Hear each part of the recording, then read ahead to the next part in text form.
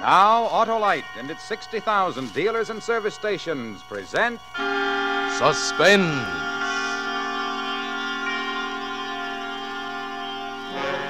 Tonight, Autolite brings you Edmund Gwen in Murder in Black and White, a suspense play produced and directed by Anton M. Leader.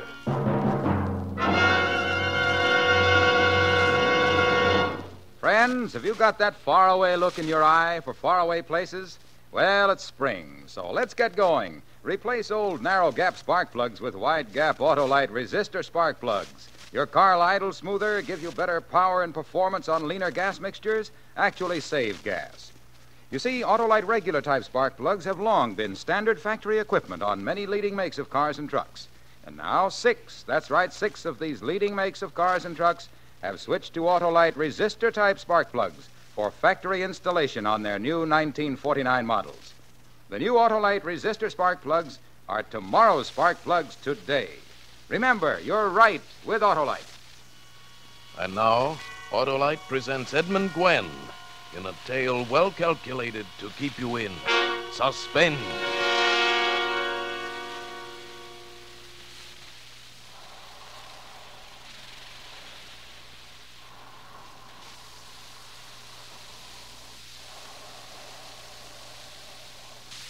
Tom.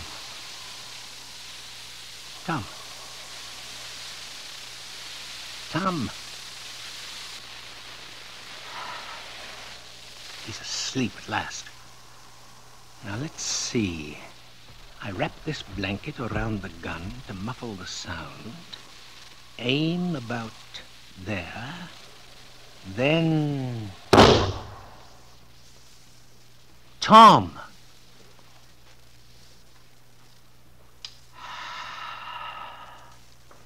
Tom is dead. Now, my notebook.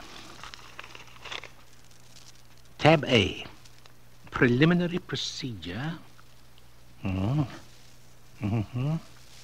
Yeah. Tab B, performance of murder. Yeah. Yes, everything has been carried out exactly as I planned it. Tom is dead. Now, 9:15. Good.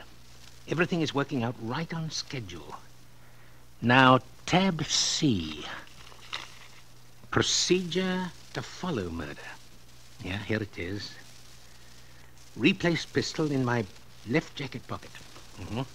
Fold blanket across foot of bed, making sure that it's not still smoldering from the discharge of the gun. Using clean handkerchief from breast pocket, wipe soda dispenser and replace on sideboard. Then, pick up decanter and glasses, take them to the kitchen, wash glasses, dry them on handkerchief from breast pocket, put them away, holding with handkerchief. Yeah, dry handkerchief with handkerchief, return to Tom's room and restore it to sideboard. That's it, the decanter there. Replace handkerchief in breast pocket. Pull covers up a round body on the bed. Put on my hat. Take off my gloves. Put them in my left-hand pocket with gun. And place notebook in right-hand pocket. Remember, there is no hurry. No. Oh, now let me see. I believe I anticipated everything quite correctly. Oh, yes, the bedroom lights. I'll leave on the downstairs light, naturally. Yeah. Well, now 9:30. Thomasina and Clark can't possibly return before 11:30, and I doubt if they'll want to disturb Tom at that hour. No, I'll just stroll across town to my apartment house. People are quite accustomed to my taking a walk each evening after dinner. Then the train at 11 o'clock for my usual weekly business trip to the city. I'll go directly upon arriving in the city in the morning to my usual hotel. And shortly after that, someone should notify me of Tom's death. Yes.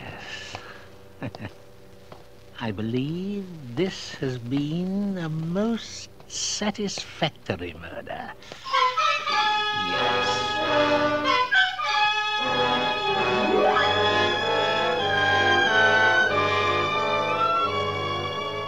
For Suspense, Autolite is bringing you Edmund Gwenn in radio's outstanding theater of thrills, Suspense.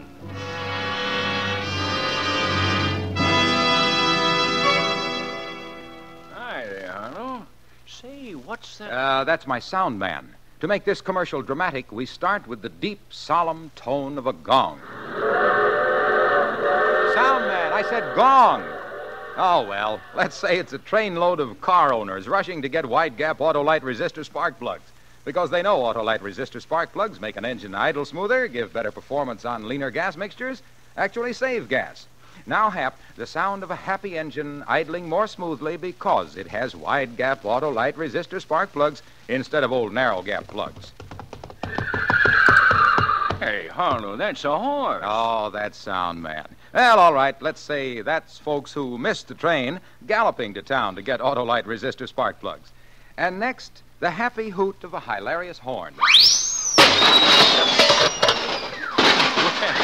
It sounds like a big celebration. Sure, that's the way folks feel once they install Autolite resistor spark plugs because their engines idle smoother, give better performance on leaner gas mixtures, actually save gas. Harlow, before your sound man loses his head, let's get back to Suspense. And now, Autolite brings back to our Hollywood soundstage Edmund Gwenn as Rice Archer in Murder in Black and White. A tale well calculated to keep you in suspense. I hope you had a nice trip, sir. Yes, very pleasant. Here you are, sir. Ah, yes, my regular room. Put my luggage on the floor there. Yes, sir. Thank you, boy. This is for you.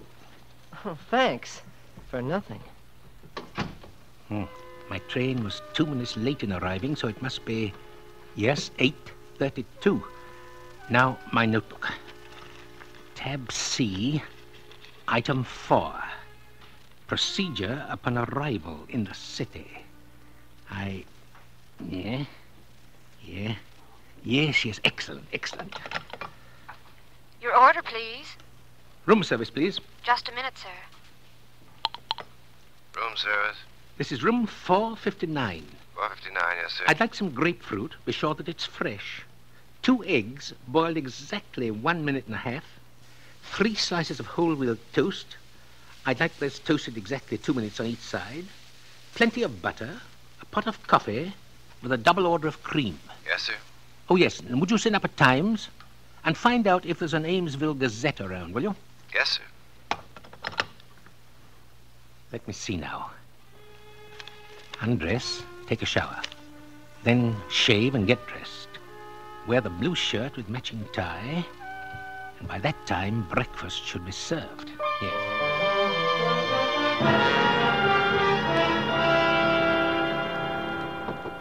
Come in. Room service, sir. I'm sorry, sir, but there was no Amesville paper. It's not important. I have a niece who lives in Amesville. She works for an aircraft factory, the Hannigan Company. Well, that's our company. Well, that is, I'm a junior partner in the firm. The senior partner is Tom Hannigan. Well, I must remember to tell my niece. Will there be anything else, sir? No, thank you. I'll just sign the bill. I'm adding your gratuity to the bill. Thank you, sir. Perhaps you know my niece, or her name is I'm afraid I'm not familiar with the names of the employees. That'll be all, waiter. Yes, sir. I must be more careful. Almost referred to Tom in the past tense. I believe I should make a note of that. Yes. Be sure to speak of Tom in present tense until after the notification of his murder. Too bad I couldn't get the Amesville paper. But to have made an issue about them sending out for it would have been too pointed. Oh, perhaps the city paper. They must have discovered the body by this time. They probably haven't called or wired out of consideration of the hour, yes. Yes, now let's see.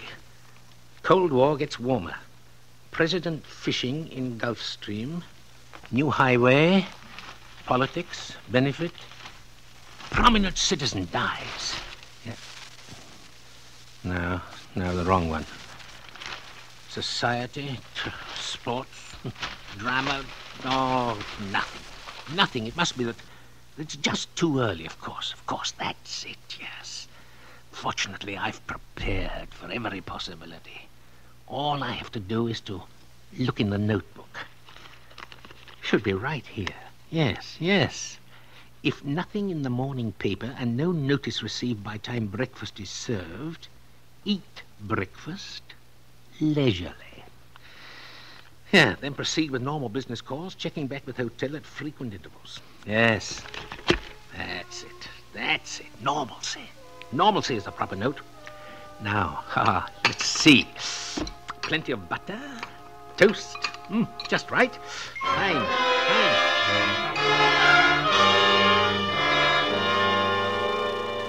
Well, Mr. Archer, I hope you didn't come in to tell me that the Hannigan Company can't deliver that order on time. Not at all. This is merely one of my courtesy calls. Tom and I like to keep our customers happy. Then all you have to do is to continue turning out precision parts as well as you have been. How is Tom? Tom is... he's fine.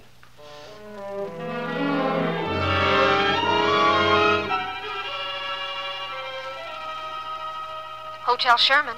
Mr. Archer speaking. Mr. Rice Archer, room 459. Are there any messages for me? Please? Just a minute, Mr. Archer. I'll connect you with the desk clerk. Thank you. I must be sure I have this right. Tab C, yes, here it is. Procedure with hotel clerk.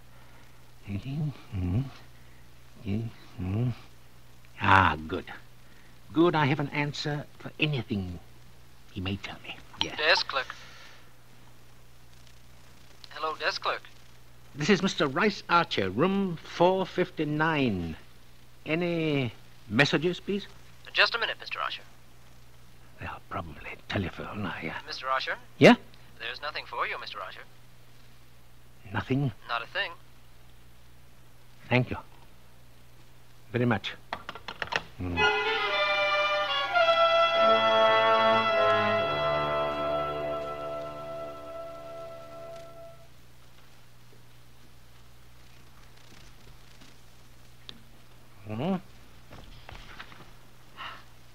I'm really in town on business, Mr. Whitcomb.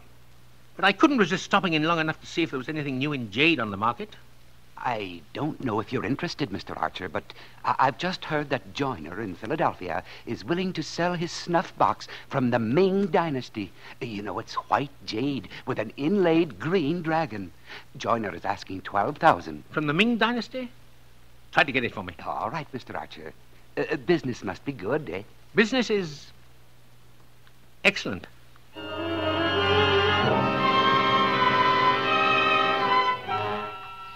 No one is called, Mr. Archer. And how's that old son of a gun, Tom? Well, Tom, I believe he's fine. Not a thing, Mr. Archer. There's nothing for you, Mr. Archer. And be sure the eggs are 1.5 minutes each. 3 slices of whole wheat toast, toasted 2 minutes on each side, plenty of butter, a double order of cream with a pot of coffee, and that'll be all. 24 hours since I arrived in the city and still no word. Well, there must have been some sort of slip-up at home, and in some manner perfectly plausible if one knew what it was. News of Tom's death has been delayed. Well, it doesn't mean anything except my plan of action must be held up until someone calls me. Surely I'll hear sometime during the day.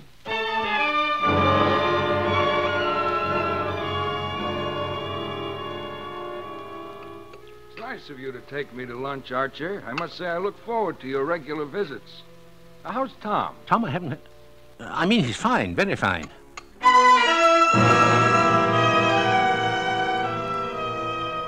Well, Archer, you certainly know your restaurants. That was quite a dinner. Huh? Thank you. You know, the last time I was talking to Tom, he mentioned you had a lot of bomber clips ordered by the government and then canceled. He said you'd sell them cheaply since the government paid for the cancellation if someone could figure out a use for them. Well, I believe I've got an idea, and I'd like to know what you and Tom think. Tom? Why, Tom's fine.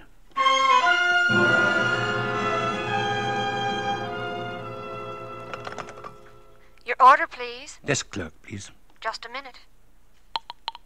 Desk clerk. This is Mr. Rice Archer, room 459. Any messages? No messages, Mr. Archer. I see. I'll be checking out in a few minutes, clerk. Taking the midnight train back to Amesville. You might send the boy up in 15 minutes, and if there are any messages before I check out, you will call me. Won't you?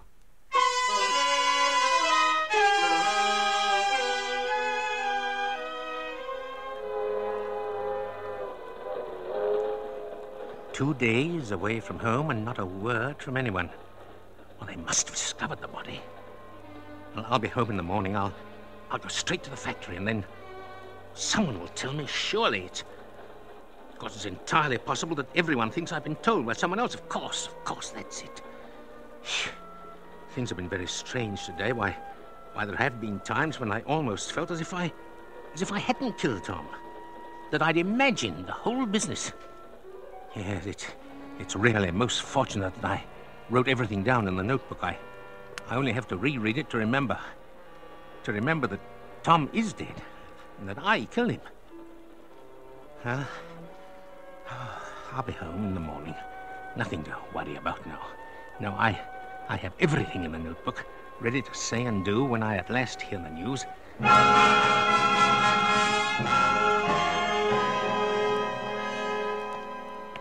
Morning.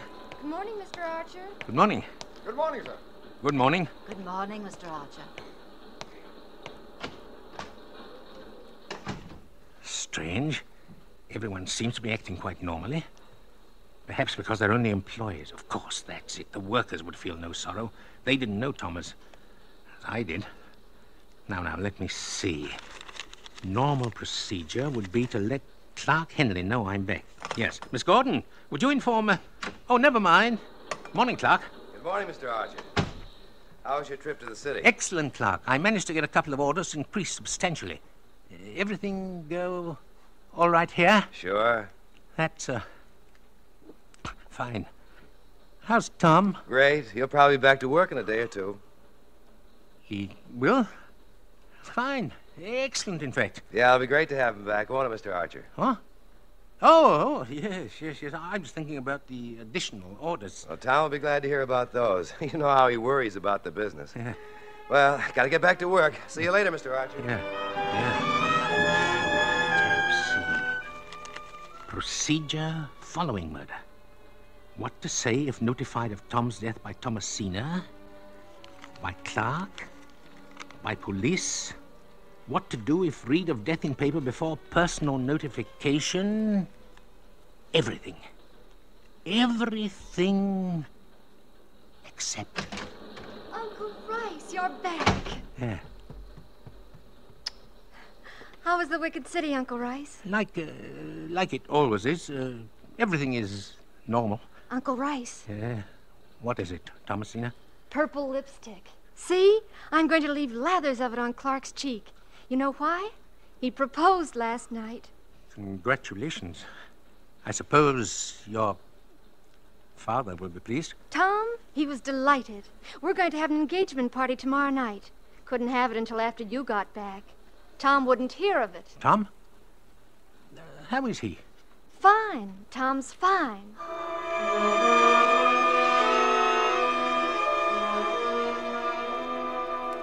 Mr. Archer, I'm going home early. Huh? I'm not feeling too well, and tomorrow's a big day. But I'm taking some work home with me. Yes, of course. I suppose you'll be going over tonight to tell Tom about the new orders. Tom? Oh, yes, that might be a good idea. You'll be tickled to death to hear about him. You know Tom. Yeah.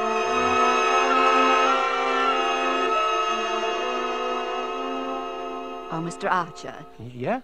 What is it, Miss Gordon? Clark Henley just called. Oh? He said he'd taken one of the account books home with him, and he suddenly thought you might see it was missing and worry about it, so he just wanted you to know he had it. Which account book? Mr. Henley said he had the one covering our old government contracts. Why? Well, Mr. Henley ordered a general audit for tomorrow, and he said he wanted to go over that book tonight, so... Why, Mr. Archer, what's wrong? You've turned as white as a sheet.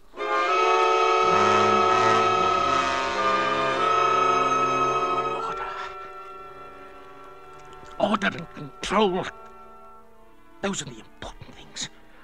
There must be a logical explanation why they haven't told me about Tom, why Clark has ordered an audit, and why he's looking into our government contracts. Everything is in my notebook. Yes. Here it is. Plan for killing Tom Hannigan. Reasons why murder is necessary. The government contracts. Yes. Yes, it was so easy when the war was over and everything was being cleaned up to make the government pay twice for the orders. Just a few little changes in the books and that money was mine. It wasn't like taking the money from Tom or our regular customers. And it wasn't as if I was spending the money foolishly. No, it was spent on my jade collection. But Tom might have misunderstood. He might have called it stealing, and I would have been put in jail. Yes, I wouldn't have had my jade. No. When Tom was ill, he started thinking about the government orders. Yeah. Maybe Clark Henley put him up to it. Yes. I didn't think of that. All I knew was that I could let Tom live and lose all that was dear to me, which was unthinkable, or I could kill Tom and keep everything. Yeah, now I did put Tom to sleep, and I did shoot him. And here, Tom's daughter, who loved him, giggles about her purple lipstick. Oh, it's unseemly. I'll demand that she... No. Order and control. Now, what would be the normal procedure? Yes, of course.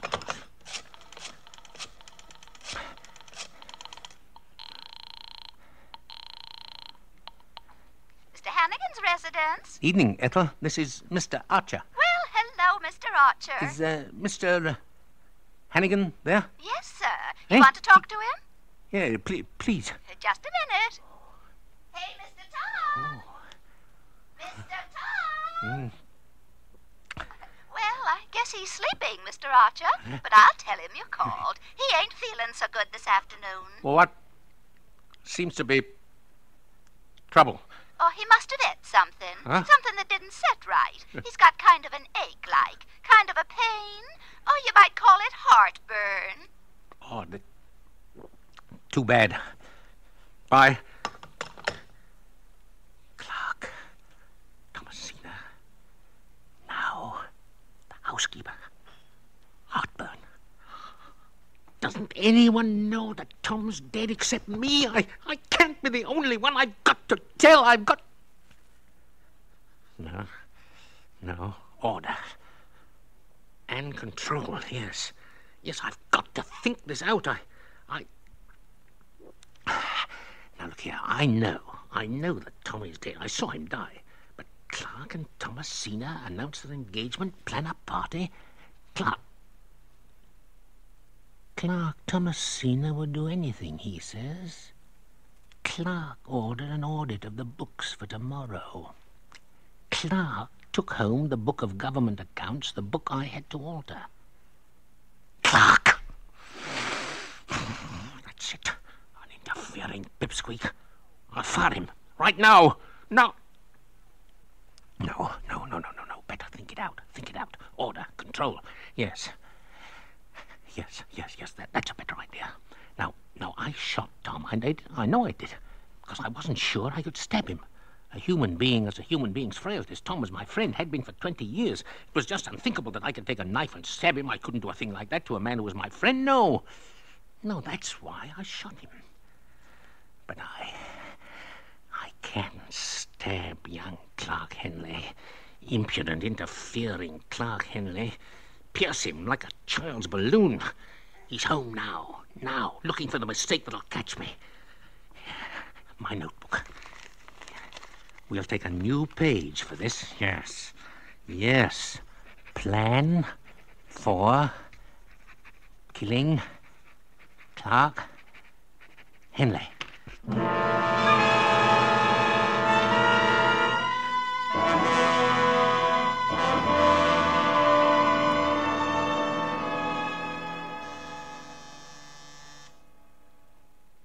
Evening, Clark.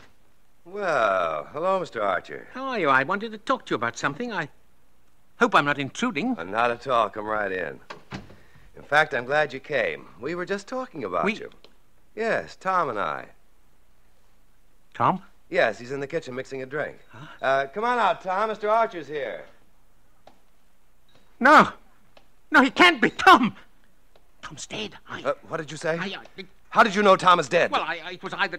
my notebook, it's right here. It's tab... it must be one of them. I'll take that notebook. No! Yes. Yes, just as I thought. All right, officer, here's the whole story in this little notebook. I guess you were right, Mr. Henley. But I never thought I'd see anything like this. No, you can't. You can't do this. It isn't the way I planned it. I knew we'd trap him this way. He's never been able to do anything without preparing a notebook. Yeah, but... Tom told me you couldn't even hire a secretary without planning all the dialogue in advance and writing it out. Right. That's why I made everyone pretend Tom was still alive. I knew if he didn't have all the answers in his little book, he'd have to break. Break! Well, come along, Archer. No, it really wasn't fair. Not killing me. And I had it all written down in black and white.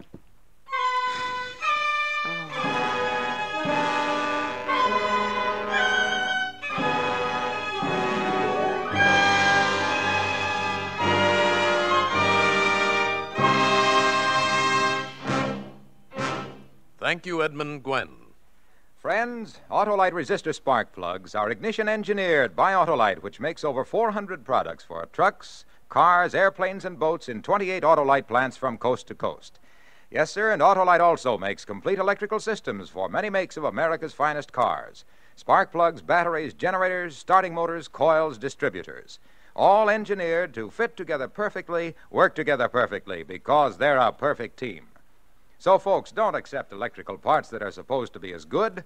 Ask for and insist on Autolite original factory parts at your neighborhood service station, car dealer, garage, or repair shop. Remember, you're always right with Autolite.